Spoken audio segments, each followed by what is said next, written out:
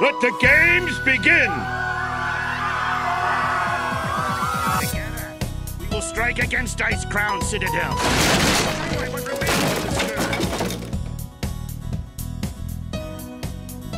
Welcome to the Trials of the Crusader. Hailing from the deepest, darkest caverns of the Storm Peaks, Gormak the Impaler.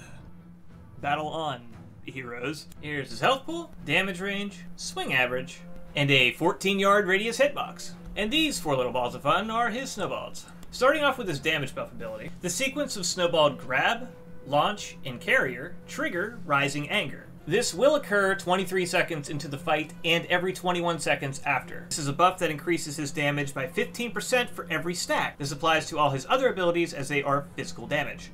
This should only be able to happen a maximum of 4 times, unless the snowball jumps back up on the boss if the player it's riding dies or something. TBD. On the tail end of the snowballed sequence, a random raid member will become a vehicle for a snowballed with snowball carrier. It'll always be positioned behind this player. If they cast, it'll spell lock them for 5 seconds every 8 seconds. It can stun them for 2 seconds every 30 seconds. They cannot be AoE. Cleaving off of them works, cleaving to them doesn't. Position it in the melee stack to capitalize on cleave. For the snowballs that are up on the boss's back, they will utilize an ability called Firebomb. This will first happen 10 seconds into the encounter, and will occur roughly every 20 seconds after. At the location of a ranged player, it'll do an 8-yard splash of damage, leave behind a 5-yard placed AoE fire. Standing in the fire, you will acquire a 20-second debuff that stacks. The fire puddle lasts for 45 seconds. The amount of firebombs going out is dependent on the amount of snowballs on his back. Gormak's signature ability, Impale. This ability is applied every 11 seconds and lasts for 40. This is an instant attack that doesn't reset his melee swings and applies a damage over time on the tank that ticks for every 2 seconds, and stacks. 2 tanks in rotation can taunt off after 3 stacks of each other, or you can bop cancel, shield cancel to remove the debuff altogether, at whatever stack count you deem necessary. This does snap the damage stack from Rising Anger. His third ability, Staggering Stomp. This occurs 16 seconds into the fight, and almost exactly every 21 seconds after. This is a 15-yard physical damage AoE that has a 20-yard AoE interrupt. It has a half-second cast, and it does reset the boss's melee swing timer. The AoE, however, is not mitigated by armor, and also benefits from Rising Anger. This fight is more or less a DPS check. Acid Maw and Dreadscale. They have the same health, the same damage, and the same swing average. Their hitbox is dependent on what state they're in, as well as their abilities. The 2 states are known as Mobile and Sessile, which can also be referred to as Anchored.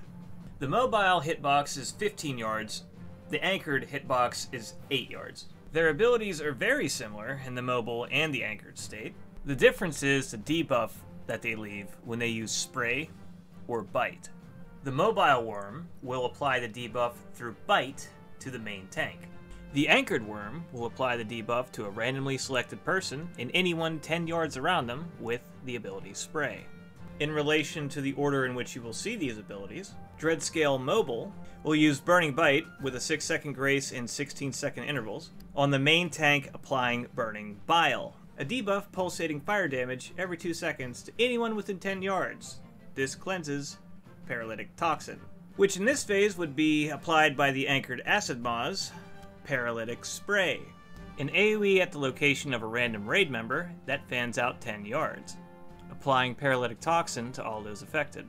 A minute-long debuff that ticks every 1.5 seconds. That reduces your movement speed by 10% every tick, making you completely immobile after 15 seconds. The damage over time effect also increases multiplicatively by 5% every tick. After a submerged transition, an Anchored Dreadscale will apply Burning Bile through Spray. A Mobile Acid Maw will apply Paralytic Toxin through Bite. One interesting thing to note, if Paralytic Toxin is reapplied to somebody who already has Paralytic Toxin, it will reset the movement speed reduction and default back to its initial damage. Now for the shared Mobile and shared Anchored abilities. The only variance in these is going to be whether it is nature or fire. For Mobile, you have Spew, 10-second grace, 20-second interval. This is a 55-yard, 90-degree frontal cone that ticks 10 times over 2.5 seconds. This should never be faced toward the raid under any circumstance. And it'll tickle your tank a bit, but has a long enough interval that you can safely move the boss wherever between casts. The bites that apply the debuffs, and Slime Pull, a tiny puddle that grows to a 23-yard radius over the course of a minute. With the initial delay in its cast, and the time before the first submerge, this becomes a non-factor for cleaving depending on your positioning. For the anchored shared abilities, Spit, ranged auto attack on the highest threat target, Spray, which applies to debuffs, and Sweep, a 15-yard AoE that knocks players back 8 yards, a physical AoE that does not get mitigated by armor. When one of them dies, the other will enrage, increasing all their damage done by 50%.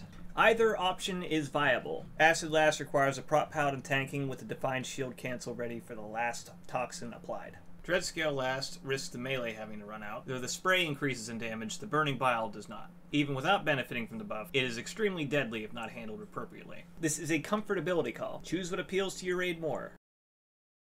And the final boss of the Beasts of Northrend, Ice Howl.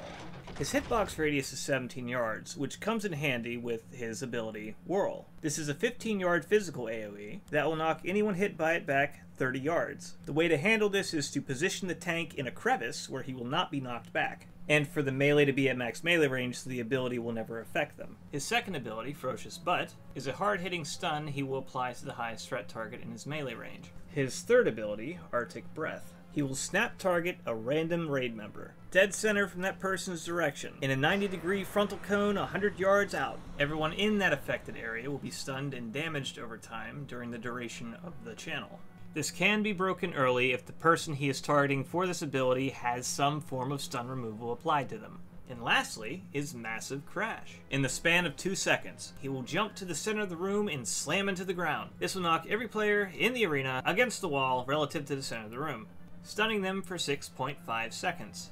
He will then jump back and prime the ability Trample, a 12-yard radial AoE centered on him. As the stun wears off, he will begin charging at the location a player was previously stunned. If no players cross his hitbox by the time he hits the wall and goes into the daze animation, thumbs up, all's well. If, however, somebody does get within 12 yards of him before he hits the wall, they will almost certainly be killed, as this immediately snaps the buff from Frothing Rage, which increases damage, attack speed, and movement speed by 100%, on top of the 50k damage that Trample inflicts. But that's not the worst part. It's the 15 seconds of damage you would have gotten from Staggering Daze that is now essentially lost. You can de-enrage the Frothing Rage and attempt to avoid further tramples.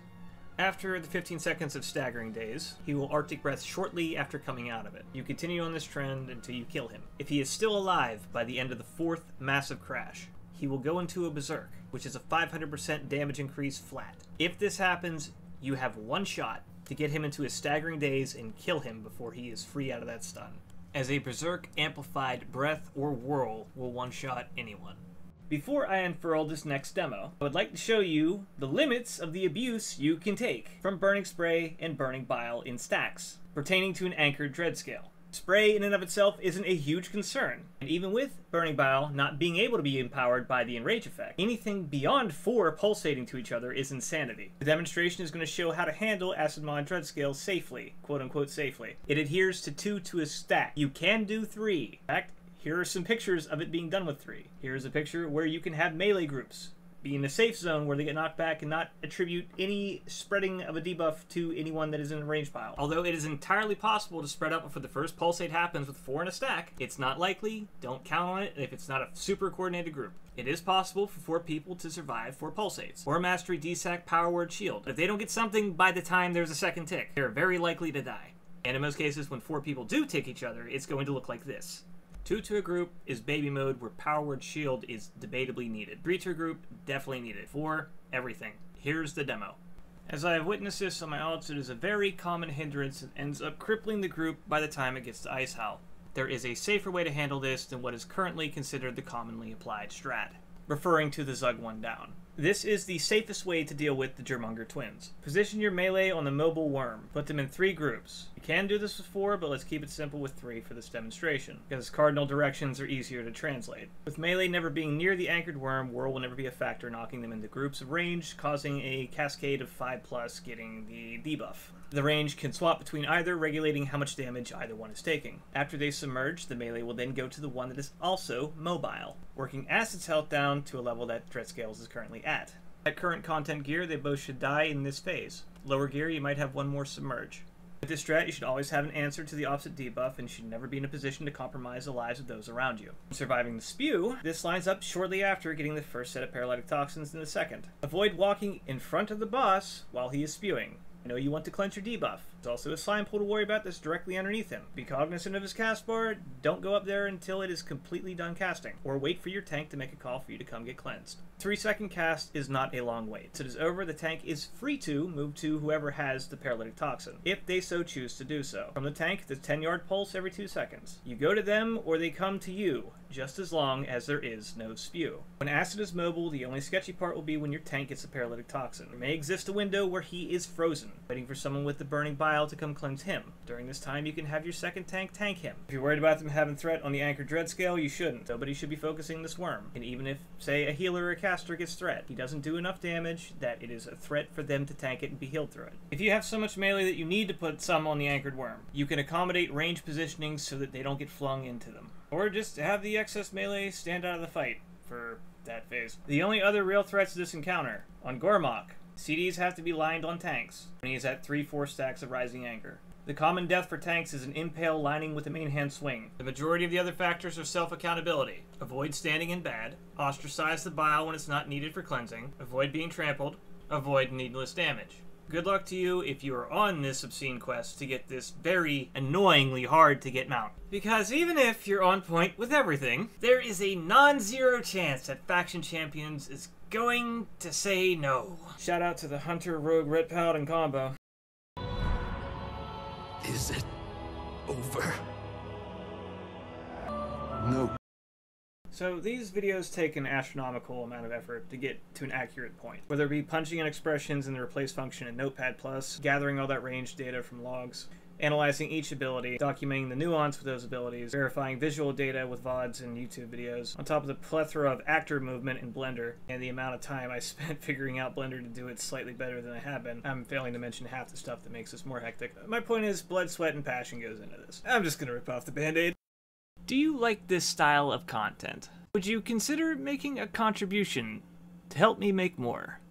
It would aid me immensely, and I would be grateful for your consideration. Okay, band-aids off. I can offer 2 things to reciprocate gratitude. Firstly being, I can put your handle at the end of the video. There are no strings attached showing thanks in this way. The second thing that I wanted to offer is to put an image that a supporter chooses in the video as one of the actors. Instead of it being a place at the end of the video, it'd be a place throughout. And then I did some Googling. I can only offer this with a profile picture of your character and a nameplate with your handle. There's too much red tape with copyright and too much anxiety on my end for losing my channel if anything goes wrong with it, that this is the limitations of what I can offer with this. I do not yet have a process set up to make this doable. It is currently unavailable. But I absolutely can put your handle at the end of the video. If you cannot contribute or do not want to, that is fine. The other is to make it through YouTube's development stage, where I have to meet these metrics and hope for the best when they judge, I guess. So, like the video if you like the video. I'm not going to tell you to like something that you don't enjoy. I read your comments, I try to engage as much as I can. These videos take a while to get done. If you don't mind that, and you sub anyway, thank you. There should be links in the description. Wish I was better at segues. Here are the programs and content I have used. I hope that this video has been helpful in some way, and thank you for watching.